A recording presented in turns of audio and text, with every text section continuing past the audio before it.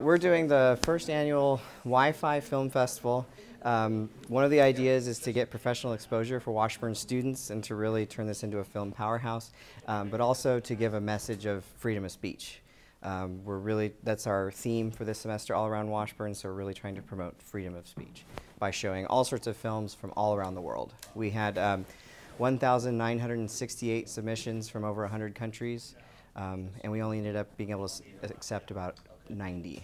So the stuff that we're actually showing is really cream of the crop. It's really a beautiful place, and it's great to be here, and I love the students and love teaching. But I think the overall message in terms of filmmaking or in documentary, our coin is the 3 M's.